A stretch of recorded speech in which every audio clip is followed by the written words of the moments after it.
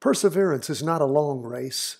It's many short races, one after the other. Walter Elliot, my friends, every day our short race, 10 to 15 minutes covering your favorite stocks, ETFs. Start with us. Review these markets every day. Everything we do here is for free. All the basic stuff, which is what you need to get started. And when you start getting serious about this and want even more, we have it for you. Become a Patreon member and support us. 20 weekly vertical crossovers every week. Our charting crypto review, our once a month live question and answer format session, all that. So let's jump into these charts right now. Also, make sure that you're signed up at chartingwealth.com to receive our daily email. In that, you receive our training that we do, that we send out every day, in addition to the video of this review that we do for you 4 times a week, and then the weekly review and forecast on Fridays. And of course, you get the PDFs to the daily market, weekly market, and trade worksheets. We see stocks are mixed. They were down heavily during the day, recovered a little bit there at the end of the day. Bonds and gold up some, and Bitcoin down. Just keeps going down, doesn't it? So let's jump into these charts. We look at the weekly chart on the S&P 500 down 1.12%. So not much, but starting the week off with a big red down candle, price percent oscillator pulling away from the red signal line. Derivative oscillator heading down. Now we go from there to the 2-day. We'll allow it to pull up for us. And of course, we want to make sure that 2-day is in the right place. And we're going in the wrong direction there. Let's fix that. There we go. Don't know how that happened, but we had that 2-day recross, as you guys know, on Friday.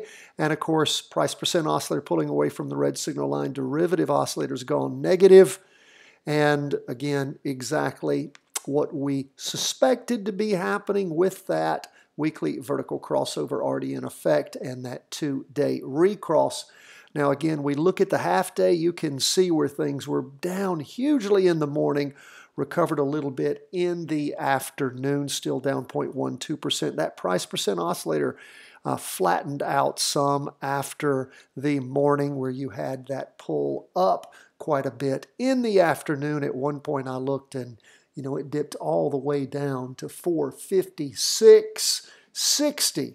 So again, a big downer in the morning, some recovery in the afternoon. If you, of course, had jumped in on Friday, you may very well have cleared out your profit. And if you went ahead, like we always like to do, and entered your good till canceled sell order, may have popped you out on that practice trade on Monday morning. What do we see with the NASDAQ 100? It was up just barely 0.07%, but look at that strong down candle.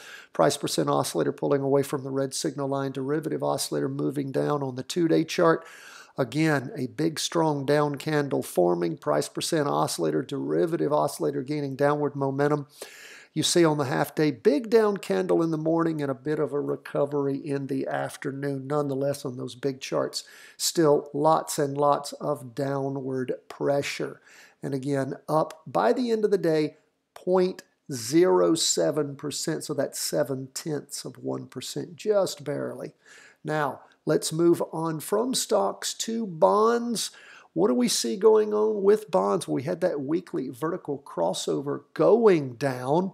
As we start the week off, we have a red down candle, price percent oscillator heading down, derivative oscillator heading down. For the day, bonds were up a little bit, 0.25%. What do we see with the 2-day chart? First day of this latest 2-day candle, again, still heading down.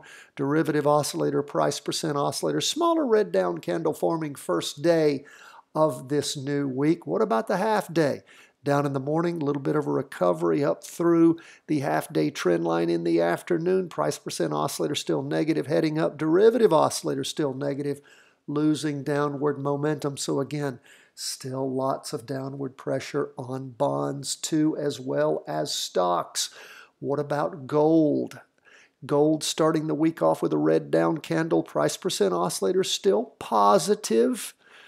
Just barely. Derivative oscillator gaining downward momentum and negative. Now again, Gold was up 0.30% for the day. Look at the 2-day, not enough energy to cross over going down, so it's still positive. That solid green candle means a slowdown in the down movement. But again, you see that the 2-day is just not quite crossing over yet. What would we like to see happen? Well, since the weekly is still in a confirmed up move, as is the 2-day, we'd love to see a bounce off the red signal line and it heading up strongly, but don't know that that's going to happen. We look at how there was super downward pressure on gold with that big drop on Thursday. A little bit of a recovery on Friday, a little bit of a recovery on Monday. We shall see. If we see this half day again, the price percent oscillator still negative and flat, derivative oscillators negative, losing downward momentum. But if we see things shoot up in the price of gold, maybe we could have that crossover and that bounce over on the 2-day. So we'll wait, watch, and see where things are going in gold. And back to the weekly. Lastly, we go to Bitcoin. Bitcoin ended the day down only 1%, but a solid red down candle is forming. First day of this latest weekly candle, price percent oscillator heading down, derivative oscillator heading down. Lots of downward pressure on that weekly. 2-day, big down candle forming. First day of the latest 2-day candle. Price moving down on the price percent oscillator, derivative oscillator gaining downward momentum. So lots of heavy pressure on those big charts. Half-day chart, you can see again where things were, just again consistently moving down. Price percent oscillator heading down, derivative oscillator about flat, but nonetheless, lots of downward pressure. Pretty much, everywhere we're going except for gold. So we'll continue to watch, wait and see how this market continues to develop. Lots of downward pressure in stocks, downward pressure in bonds, lots of downward pressure in Bitcoin. Maybe gold will be the shining spot. Don't know. We'll wait. We'll see. Thank you so much for being with us, friends. All the best. God bless from the whole team at Charting Wealth World Headquarters.